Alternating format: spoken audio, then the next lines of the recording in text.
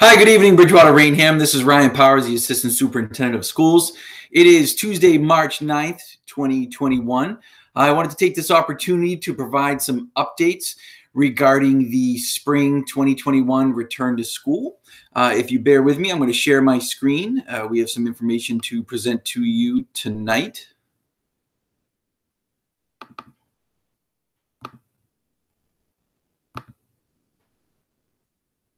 All right, great. Thank you so much.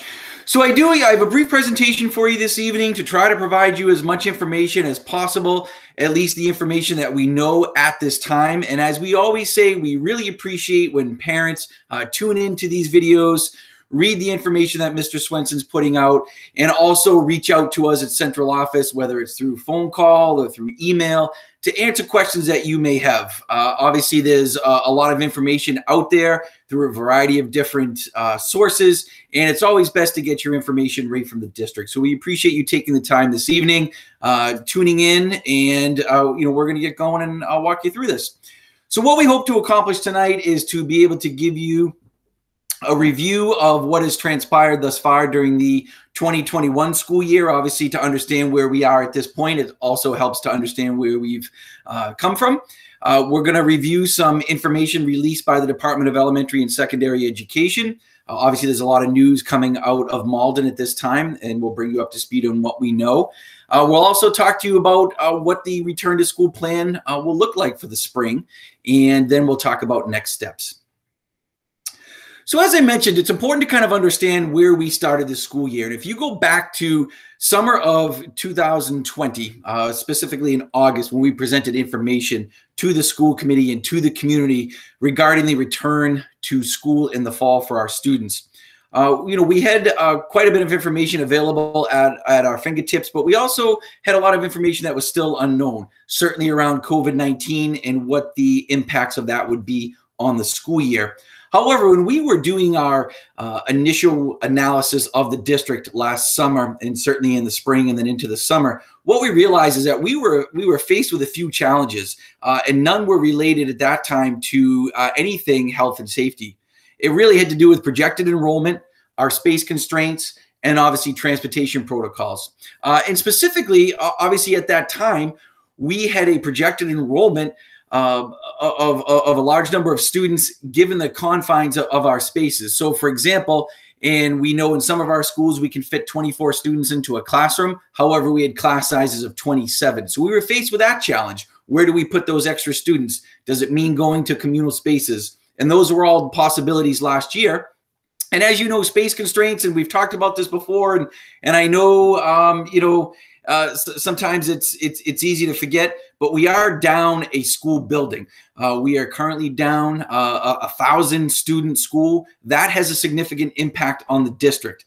Thankfully, through the graciousness of the town and the state, we do have a new building project up and running, and that'll open in fall of 2022, which will certainly alleviate our space constraints across the district. But that is a reality for us, and it continues to be so.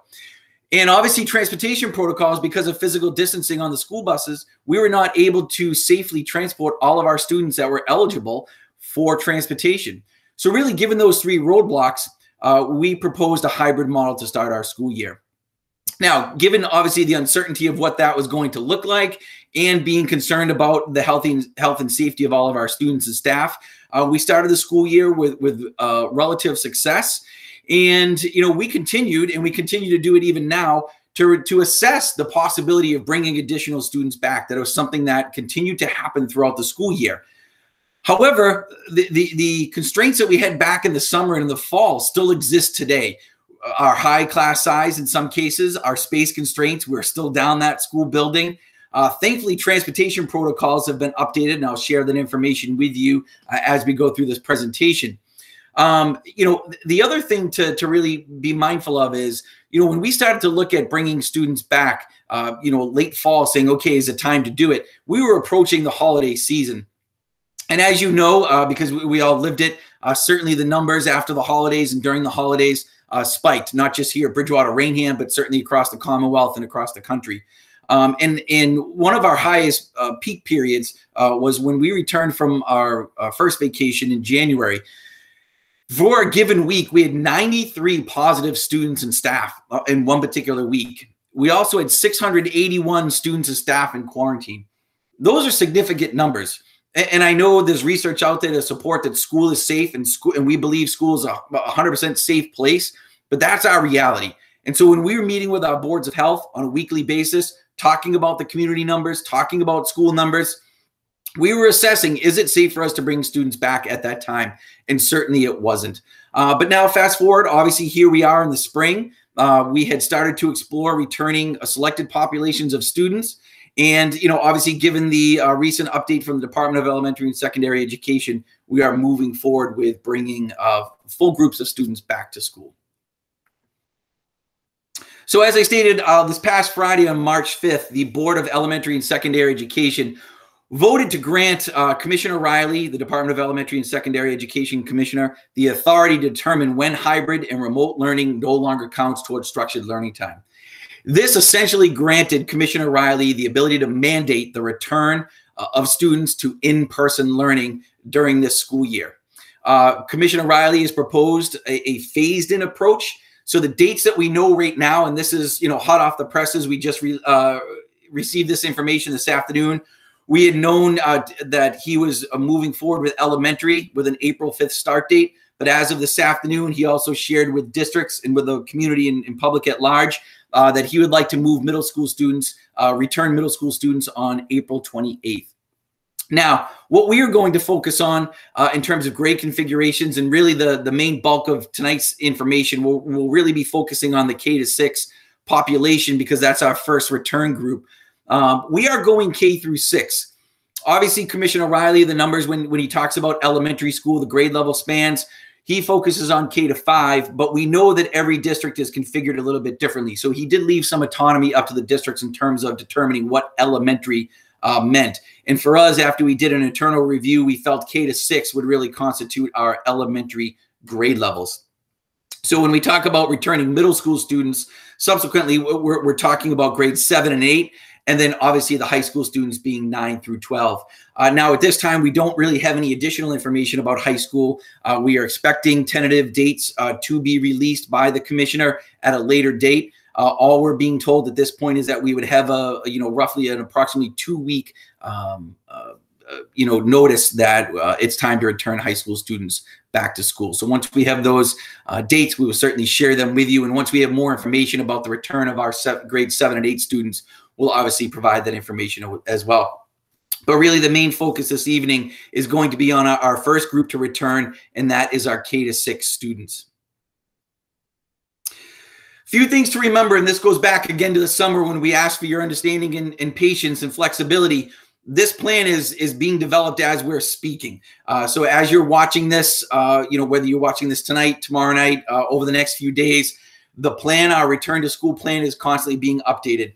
That guidance that I spoke about earlier was released this afternoon. It was roughly a 16, 17-page document. Obviously, we as a district have already gone through that, but we really want to digest it, understand all the implications, and develop a solid plan, especially now that we know the return date of our middle school students. Thankfully, over the last few months, but more specifically the last few weeks, because we did have the indication from the commissioner that he was planning to return our elementary students, we really honed in on those grades. So we are fortunate that we're in a good place right now for our elementary, and we'll obviously continue to refine our plan for our middle school and then high school students. But again, it really is important to understand that as we receive additional guidance from the state, as we receive information from our family surveys, through our local boards of health, and obviously our local health metrics, or any other means that we receive information, we will continue to revise and change and edit this plan. So it is going to be a constant evolution over the next few weeks, really until we return students to school. And then even once we have kids back in the building, we're obviously going to be revisiting this as we go. But it's important to note that as we proactively plan for the return of our students, there are a couple key groups that we're really working proactively and collaboratively with. That is obviously our local health agents, the Raynham Board of Health, the Bridgewater Board of Health, and the health agents. They are phenomenal. They've been a great asset to us. as well as our local our district nursing staff, and certainly our nurse leader Claire Grennan. Just the entire nursing staff here in the district has just done amazing work, and we're constantly getting updates from them. Obviously, Mr. Pacheco in our facilities department, they really have taken the lead in terms of getting us back to school throughout the year, making sure it's safe, making sure it's clean and sanitized, and they will continue to do so. Obviously, our administrative team, again, second to none. Mr. Swenson and I truly believe we have one of the best administrative teams in the Commonwealth, and their collective efforts on a daily basis prove that to be true. Thankfully, we have very strong strong partnerships with our collective bargaining units. So again, all of those units are working proactively. We're working together. Everybody wants the same common goal. We want a safe return to in-person learning. We want to get our students back to school, obviously when it's safe and appropriate to do so. And now we have those tentative dates where we're going to return students to school. And then Mr. Lucini and Lucini Bus Lines, our transportation vendor, getting ready to transport our students back. So as I stated already, the focus of our planning efforts at this point and the information we're going to share tonight is really around K-6. We will provide some information this evening around 7 through 12. But as that information unfolds and a clearer picture of what that means for our district, comes into view, we will certainly share that as soon as possible. So this is a quick overview, return to school timeline. This, again, could be updated, revised, but these are the dates, important dates that we know thus far. Obviously, this evening is the 9th. We did reconvene our reopening committee. We reviewed the information from the department, as well as we shared with them reopening information for the spring. We had great conversation, dialogue. They are members of our reopening committee, made up of parents. We have administrators, teachers on there, always asking great thought-provoking questions. So it's really going to help us in the planning process. Our plan is on Wednesday, March 10th, tomorrow evening, we're going to be releasing additional information of this presentation, as well as a survey. This is a final return to school survey that we're going to ask. Right now, we're asking only our parents of K through 6 students to complete that survey. We will be releasing another one for our 7 to 12 students. Obviously, all parents are welcome to view it, but we're asking at this point only our K-6 parents to fill out that survey. And this is really, after tonight, we provide you this information. It's really a way to gather your intentions for the remainder of the school year. And I'll talk through what exactly that means. And obviously, next Tuesday, the 16th, we will be having a town hall meeting. We will provide information to the school, Bridgewater-Raynham communities. So our families, our parents, our faculty, and we will be collecting submitted questions. There will be an opportunity on the survey that's sent out for parents to go ahead and submit questions through the survey, and we will work on answering those at the town hall on the 16th. And then on March 18th, there is a school committee meeting. The school committee, special school committee meeting, the school committee will review the reopening of school information and proceed from there. And obviously, as I already stated, our 2 tentative return dates, Monday, April 5th for our elementary school students, which for us will be K through 6. And Wednesday, April 28th will be middle school students. For us, it will be grades 7 and 8. And again, those dates are set by the department, not by the district. Couple things to point out, the plan that we're building, and obviously we'll share this information with you this evening, but it mirrors our fall reopening plan.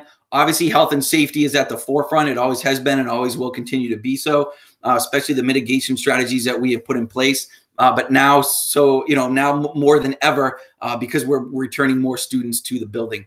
But really, it breaks down to, if you're not feeling well, whether our students or staff, we are encouraging everybody, as we always have, to stay home and get tested. And obviously do our part, as the governor always says, to stop the spread. Our mitigation strategies have been overall successful for us. First is to wear a mask, obviously that social distancing, hand washing, hand sanitizing, and then certainly the cleaning and disinfecting of our facilities. Not to mention the yeoman's work that our nursing staff does in terms of contact tracing. Our facilities and operation plans, if you recall, each school developed their own facility and operation plan. They will be revising those to reflect the full return to in-person learning. So if there are any updates that need to be made, those will take place. Transportation, updated transportation guidance was released by the department a number of days ago, I believe a couple of weeks now at this point.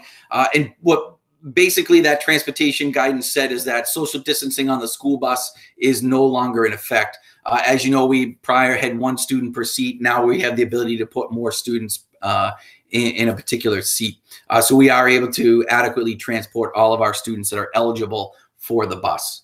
Really what we're going to focus on tonight are the site assessments at each school, what we know based on enrollment, how many students we can fit, and then how we're going to proceed in terms of, at least giving you an overview of how we're going to proceed returning to school. And then the next major part of this plan will be, focusing on teaching and learning. What will that look like? And obviously, as that's developed, once we are able to kind of digest and unpack the guidance from the commissioner, we will certainly be developing that and sharing that as well. So a couple of key points here. Obviously, we've conducted site assessments at all our buildings. What we know is that each site is unique. One size doesn't fit all. We can't take that approach.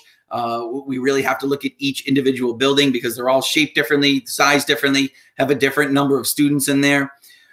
These site assessments were based off of our current enrollment in the hybrid model. So they do not include our students that are in the fully remote model. So again, once we know everyone's intention of whether or not our fully remote students will come back to in-person learning, we will have a better sense of, really how these plans will shape up. Obviously, some of the information we share tonight may have to be altered depending on how many students are coming back. But conversely, we may have a number of students that transition from hybrid or the in-person learning to fully remote. It's also important to note, obviously, we're still going to be running our fully remote program.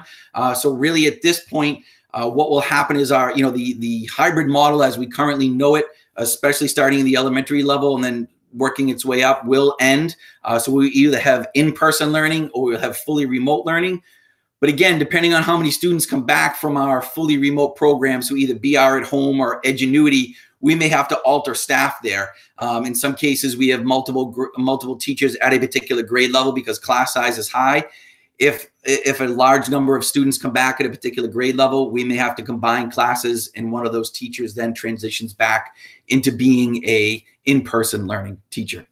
So there's a lot of moving parts to this. And once we have more concrete numbers, once the survey closes on Monday, we will be able to, go through this and really know what we're faced with.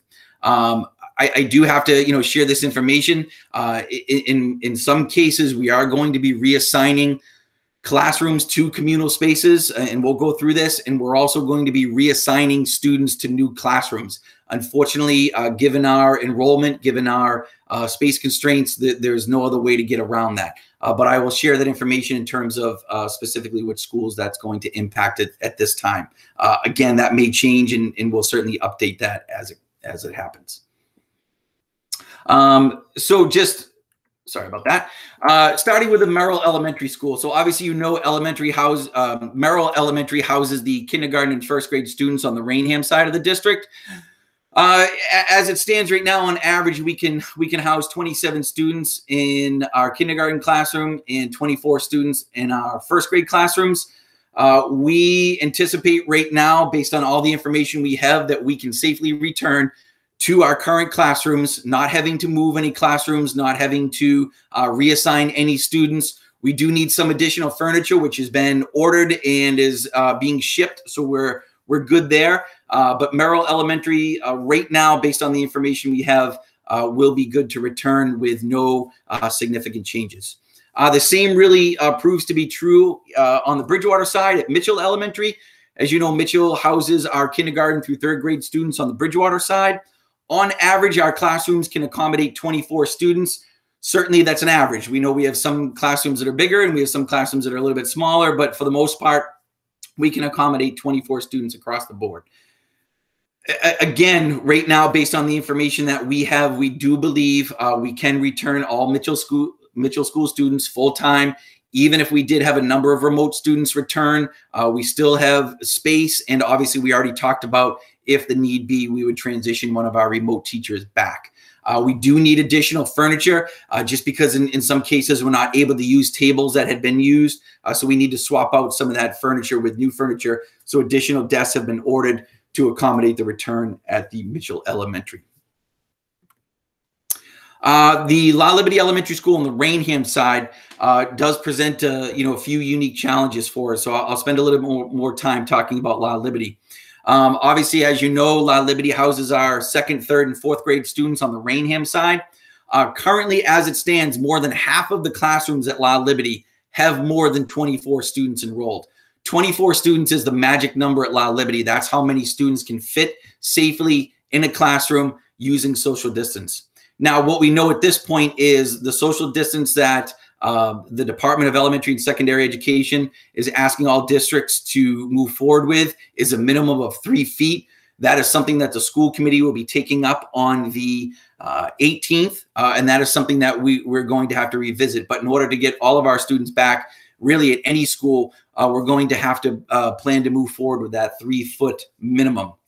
However, that 24 number is based off of 3 feet. So you can see more than half of our classrooms will not fit. We certainly don't have that number of communal spaces that we can transition classrooms into.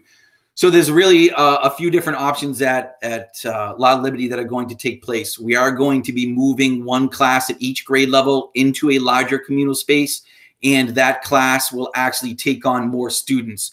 So what does that mean? We are going to have to reassign students from other classrooms into new classes. Unfortunately, there's no way to get around that right now. Even if we were able to add additional staffing, if we added another teacher at every grade level, whatever our options would be, it would mean reassigning students from their current class. In some cases, obviously, if a classroom is under 24, we're certainly going to try to avoid taking any students out of there. But any of our classes that have over 24 students will result in some students being reassigned to a new teacher in order to bring class size under 24. Now, what that will mean, and this is obviously going to impact one of our other schools as well, which we'll talk about in a minute. We are going to ask initially for volunteers. We have heard from some parents that they are willing and eager to get their children back full time at whatever cost is necessary. And if they have to move classes, their parents are willing to have their children do that. So we may find ourselves in a situation where we have a number of volunteers and we don't have to, reassign any other students, just those that have volunteered. But certainly if not, then we're going to have to get into a, random selection process where unfortunately we will have to select students to be reassigned to these other classrooms. And unfortunately, there'll be no other choice in that, and we'll have to move forward with that plan. But again, more to come specifically from La Liberty once we know exactly. Right now, the building administration is working with the teachers to determine who will move to those communal spaces and how this will impact. But once we really have final numbers from our parent survey, we'll be able to then release more information going forward. The Williams Intermediate School, obviously on the Bridgewater side, houses grades 4, 5, and 6. On average, we can accommodate 25 students per class. Given the information that we have at this time, it should not be a problem to return to full-time in-person learning at the Williams Intermediate for all of our students, even those that come back from our fully remote program. So again, based on the information we have, we're good at the Williams. We don't need any additional staffing or furniture at this time. Raynham Middle School, obviously on the Raynham side of the district, houses grades 5, 6, 7, and 8. Obviously, at this time, we're focusing on returning grade 5 and 6 to start. And then obviously, we'll talk at a later date about returning 7 and 8. What we know, again, about Raynham Middle School is that on average, we can fit 24 students in each of the classroom. Each one of our 5th grade classrooms has a greater enrollment than 24. So obviously, Raynham Middle School 5th grade is very similar to the situation at La Liberty. Again, so we are going to have to reassign students. Now, the tentative plan at this time, and we're sharing this, but obviously, as we've stated several times, this could change. Another plan could emerge and develop. But at this point, we are looking at adding an additional teacher to the fire team and obviously redistributing some students on the fire team. to this new teacher. However, those students will still continue to be part of the fire team, and obviously have all of the teachers on the fire team. So there won't be significant changes for those students. However, there may be some students on the earth team that need to transition over to the fire team. But again, once we have our concrete numbers from our survey, we'll know exactly, the impacts of that and how many students need to move. And then, Mrs. Charette and Mr. McKnight will be communicating that information. And again, we'll follow the same process, certainly ask for volunteers, and then, go from there. If no volunteers come forward, then we'll obviously have to go into a selection process. But what we know about grade 6, again, great, the enrollment rate now, we will be able to accommodate all students returning in grade 6. Again, even if we have a large number of Edgenuity students that opt to return, we can still adequately house all of those classrooms and all of those students. So no significant changes there. I did want to just provide a quick bit of information because I'm sure if you're, if you're a parent of a 7th and 8th grader or a high school student, you're wondering, what the situations are there. And obviously, the major focus of tonight is K through 6, but I can share a little bit of information. And obviously that this may change once we, continue to get further information from our parent surveys from the Department of Elementary and Secondary Education. But what we know right now is grades 7 and 8 at RMS will return. We will tentatively right now probably have to relocate one classroom, but physically relocate it. I do not believe we will have to reassign any students. We may just need to move this one classroom due to high enrollment, but just move it to a larger space. But all students in grade 7, right now, the plan is to be able to keep them all together. However, grade 8 may result in the reassignment of students to an additional classroom. But again, once we have our information from our parent survey, we will know exactly what will happen. But that's where we're at right now with 7 and 8. Bridgewater Middle School presents, as I've already stated, a unique set of circumstances because they do not have a school building. Obviously, we have high class size at Bridgewater Middle School. Our 8th grade class sizes hover right around 30. You may or may not know, we can only fit 18 students in a classroom at the high school where our 8th grade is housed. So you're talking about a class of 30, a full class of 30. We can only fit 18. Obviously, you can do the math. That's quite a number of students we have to take out of every classroom. And now you're talking about, roughly 10 classes up there. So, we're really, Mr. Califf and Mr. Hines already have the wheels in motion to try to figure this out. It may mean really recreating a new model in 8th grade, possibly even 7th grade. Obviously, 7th grade, we have a little bit more space. Those classrooms can hold more students, but even the enrollment in 7th grade is somewhat high. But 8th grade is really going to be the challenge. So stay tuned for that. When students return in 7th and 8th grade, it may be using a different model than we currently use. Students may be relocated to a new learning space. And in most cases, students are going to be reassigned to a classroom. But again, we'll have more information once we have more data from our survey and updated guidance. The high school, obviously at this point, there's a couple factors at the high school. And I shared this information at the last school committee meeting. On average, we have quite a number of classrooms on a given period that have a greater enrollment than 18. As I shared with you, 18 is the magic number at the high school. We can fit 18 students in the majority of our classrooms. We have upwards of almost 30 classes on any given period that have higher enrollment than 18. So the high school is going to present a true challenge, much like Bridgewater Middle School 8th grade, just given the number of students we can fit into a classroom and obviously the high enrollment. So the high school, I don't, cautiously optimistic that we may be able to return, but there's a lot of moving parts. If we were to force that return, again, the school day may look significantly different. Students may be enrolled in completely new classes, which we know it has a lot of ripple effects to it. So again, it's not something that we're advocating for at this time, but we're looking at all creative options to try to keep some sense of normalcy at the high school once we have a better sense of when we're going to return. Again, tonight really is focusing on K to 6, but I felt, it was important to share that initial information that we have about grades 7 through 12. And again, by the time you're watching this, these plans could already be updated, and we will continue to share information as it becomes available. But this is what we know right now at this time. So again, next steps. Obviously, we just received that updated guidance from the department today. We're going to take that, digest it, unpack it, and continue to solidify our plan. Obviously, we're going to be getting survey information from parents. So on the Wednesday, March 10th, Mr. Swenson will be sending out information, including that survey.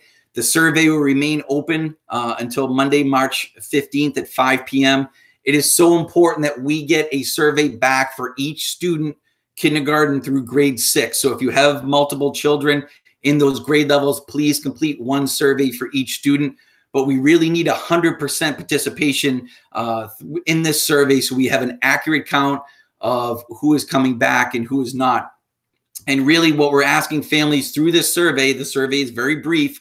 It is what your intentions are based on the information that we provided to you, the two options that exist right now based on the guidance that we have from the Department of Elementary and Secondary Education. Our families can either opt to have their child come back to full-time in-person learning 5 days per week, or enter the fully remote learning program. So those are the only two options that currently exist. So we are asking parents at this point, depending on your start date, if it's elementary, April 5th, April 28th for our middle school students, once it's time, based on the information at this time. And we understand parents sometimes need more information, and we're trying to get you as much information as possible. But this is what we know at this time. But we are asking parents, we need to know that commitment, whether or not you will send your child back full-time to in-person learning or into the fully remote program. And as I stated, the hybrid model will end for elementary school students on April 5th. Again, the two models that will exist will be in-person or fully remote. Obviously, over the next month, we are rebuilding all of our elementary classrooms, K through 6, to accommodate the full return of our students. And obviously we'll be, transitioning at some point to rebuild all of our middle school classrooms. Another important date coming up, again, I'm sure we'll have more information and updates to share with you on Tuesday, but be on the lookout for an invite to the town hall on Tuesday, March 16th. We'll share as much information, obviously, with you. And what you will notice on the survey when you receive it, K-6 parents, is, everybody can obviously access the survey, but we really need it from K-6 parents.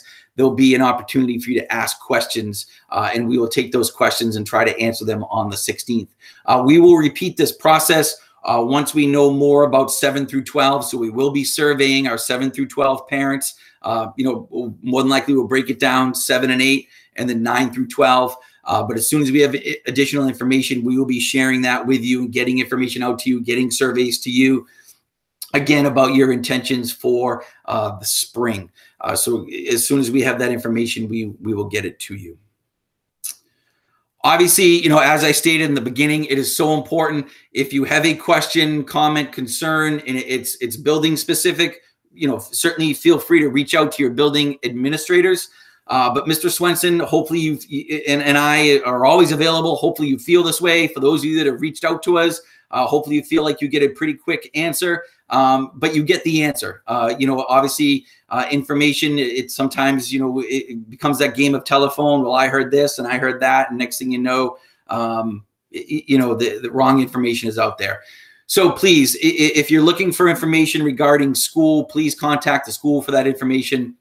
There is our contact information. Feel free to reach out to us via email, via phone, whatever it may be. But again, we appreciate you taking the time to watch this whenever it may be. It may be on the 10th, maybe on the 11th, the 12th, whenever you have time to sit down and watch this. We truly appreciate you taking the time. And if afterwards you have questions, don't hesitate to reach out. But I can assure you, this is not all the information we will have for you. So stay tuned for more. And again, that we will be updating any information that we get as soon as we get it. But I really appreciate, you taking the time this evening. And again, don't hesitate to reach out. And, we'll be in touch. Be on the lookout for information from Mr. Swenson over the next day or so. And he will be sending you an email with the survey, with this presentation, with the PowerPoint. And then obviously on Friday, we'll be sending out additional information as well. Okay, have a great evening. I hope everyone is doing well. Stay healthy and safe, and we'll talk soon. Thank you.